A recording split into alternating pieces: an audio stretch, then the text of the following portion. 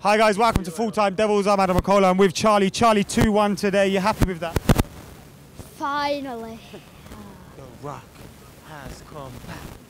So finally we've won again. It's been a long while since I felt like this.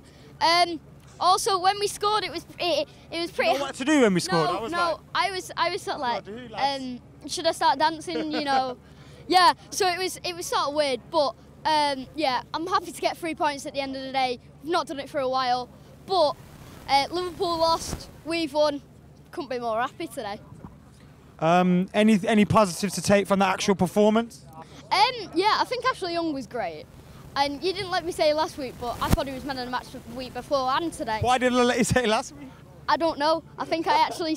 Oh, it doesn't matter. Anyway, yeah, so, yeah, he was just great. He was getting down the wing, even though he got really tired after them 3 runs that he had.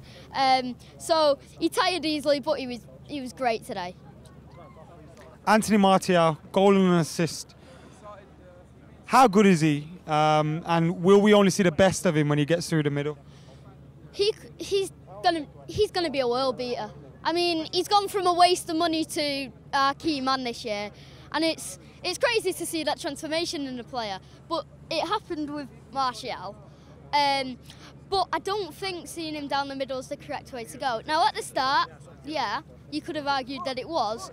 But recently, I just think he's effective if he's able to roam around them positions. He doesn't necessarily have to be in the middle all the time. I think he's better if he just roams around the final third of the pitch, if I'm personally honest.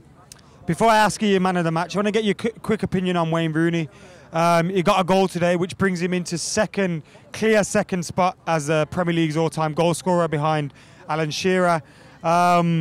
He got a goal as well, which means his second Manchester United goal scorer of all time. Did he deserve that goal? How's his performance? What are you making of him at the moment?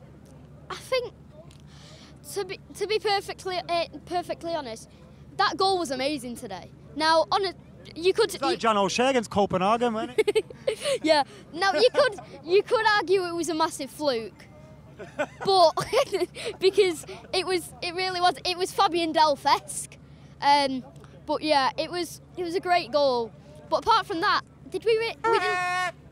we didn't really see him do much. Before you go, man of the match. Younger. Youngie. Yeah. Cheers, man.